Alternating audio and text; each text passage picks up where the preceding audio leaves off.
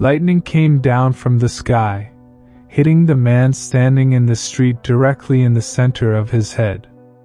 His wife and children started screaming from the sidewalk a few feet away, his young toddler putting out her hands towards her father and yelling, "Dada! Dada!" The mother was carrying the toddler, and her eyes were animalistic and uncomprehending as she looked at the smoking body in the street.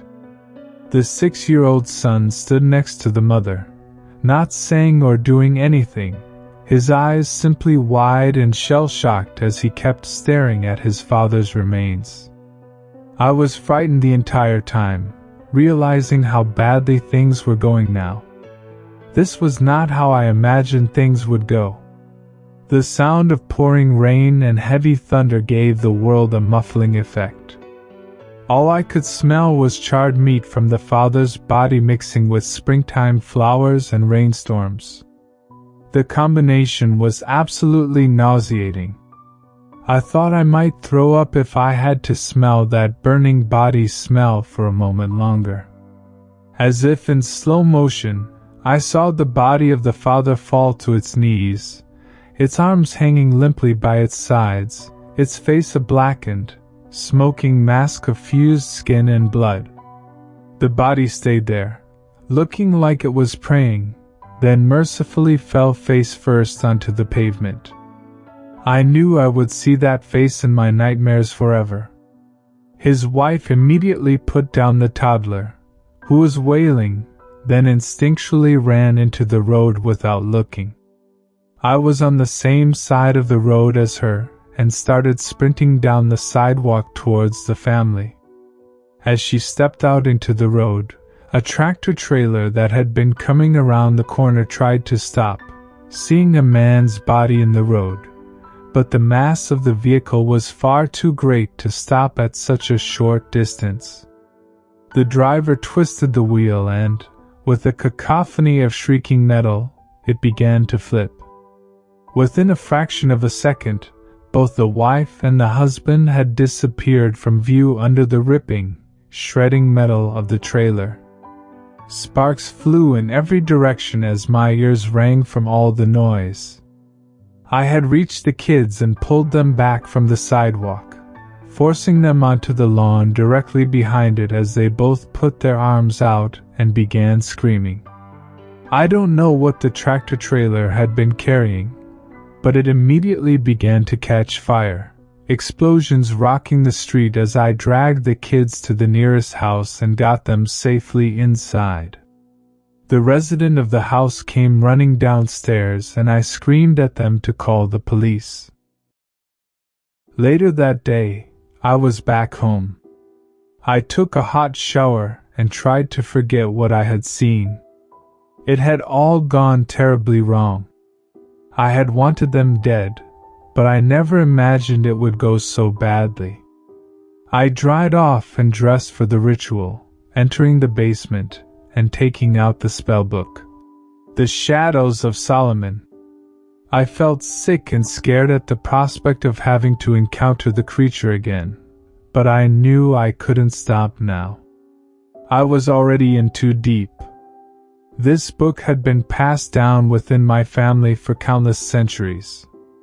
Very few people even knew of its existence. My mother and grandmother always warned me to never use it except as a last resort. They seemed as terrified of it as I was. As I took it out of the safe, I felt the leathery, black cover, made of human skin. I opened the book, and its pages shone out with their radiant whiteness. I marveled at how the book never seemed to age, the pages never drying out or cracking, the cover never needing any maintenance.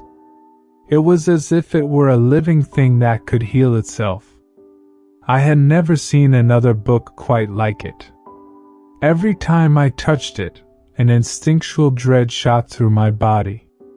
It was as if my flesh knew it was an evil thing. I wish I had listened to my instincts. I did the ritual to bring the Jinn back, drawing the pentagram with human blood and chanting the proper words in Aramaic. The stuffy basement seemed to open up into something the size of a football field as the consciousness of the Jinn entered. At first, it looked like a mist was gathering in front of me, directly outside the safety of the star.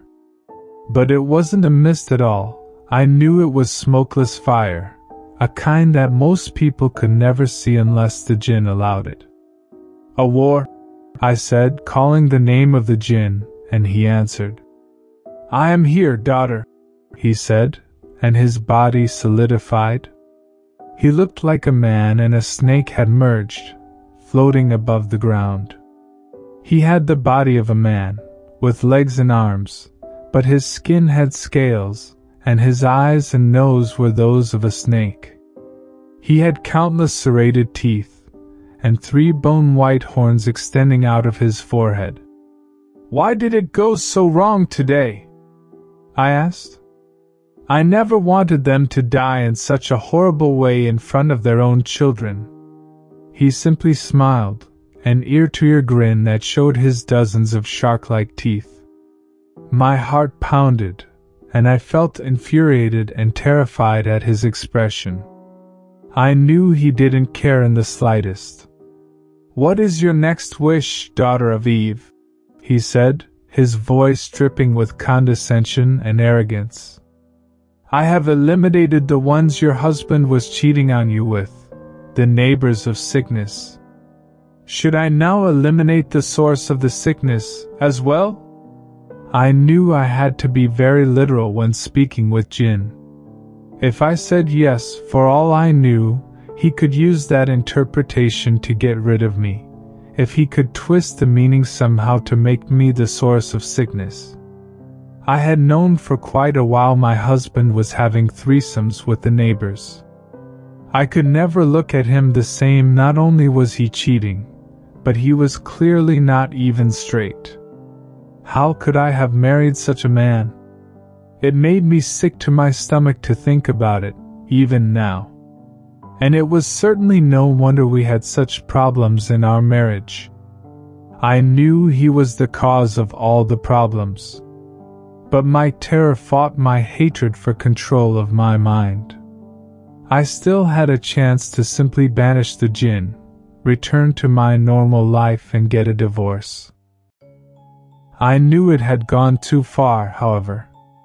"I wish for you to kill my husband, without me being in any way a suspect to the police or dying as a result of whatever kills him," I said. The Jinn smiled, then his body dissipated back into a fog-like substance.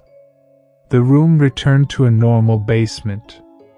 I was just a scared, naked woman sitting in the middle of a bloody star in an almost totally bare basement now. Looking out the basement window, I saw a small, smooth face staring in at me. My heart leaped in my chest, but as soon as I blinked, the face was gone. What the hell was that? I wondered to myself. Then I heard my husband's car pulling into the driveway and slamming the door. Seconds later, he was yelling upstairs. "Mary?" he said. He sounded as if he were crying. "Did you hear about what happened to the Palmers?" I quickly grabbed a bucket of water, washing the blood off the basement floor and allowing it to flow down a drain in the center of the room. I felt a rising sense of panic. He wasn't supposed to be home this early. I was just finishing cleaning up as he came down the stairs. "Mary, what are you doing down here?" he asked. I just shook my head. "Looking for something I lost," I said quickly, and we went back upstairs. We decided to go on a walk around the block. My husband, John, kept crying about the deaths. He had no idea that I knew about him cheating on me with them, however. I played the part of a supportive wife, hugging him and reassuring him. "So where are the kids going?" I asked, referring to the toddler and the 6-year-old boy, the 2 Palmer children. John shrugged. "Luke and Jenna have an aunt and uncle a couple streets down," he said. "They're going to stay with them for a while." Then I heard a soft sob from behind me. I looked back and saw the 6-year-old standing there, a huge revolver in his tiny hands. He was pointing it directly at me. I froze, a wave of anxiety going through me. "Hey now, Luke," John said, walking towards the little boy. "Put down the gun." Luke shook his head, saying nothing. He wouldn't even look at John. His eyes only focused on me. "She killed my parents," he said in a small voice. John shook his head. "No, buddy, I'm sorry, but a truck killed your parents, and that was a freak accident," John said. He put his hands up. "Please, just put down the gun and we can talk about this, okay?" He kept inching closer, then lunged for it. Luke panicked and fired a shot, which hit John directly in the center of his chest. My ears were ringing still, but I could hear John coughing up blood, the sound of fluid dripping out of his body and landing on the ground, before he collapsed. I stared down the sidewalk at Luke, putting my hands up. "We both know what you did," Luke said and fired. Everything went black. I woke up later, the beeping of hospital equipment all around me. I tried to move, but I couldn't feel anything. My face felt flushed and hot. I turned my head and saw a nurse coming into the room. She stopped suddenly, her eyes widening. "Oh, you're awake," she said. I nodded. My mouth was so dry. The nurse ran out and got me some ice chips to suck on, and soon, a doctor came in to talk to me. "I'm sorry, Mary," he said, "but the bullet hit you in the spine. You are paralyzed." I began to cry. "Also, your husband died as a result of the injury. He didn't even make it into surgery." The doctor shook his head sadly. "A terrible thing, really. The whole thing is just so sad." I turned away from him, looking out the hospital window. I saw the Jinn awry there, his snake-like eyes staring in at me, his mouth a lunatic grin of pure delight. I saw him mouth the words to me. "Only one more wish for you, daughter of Eve."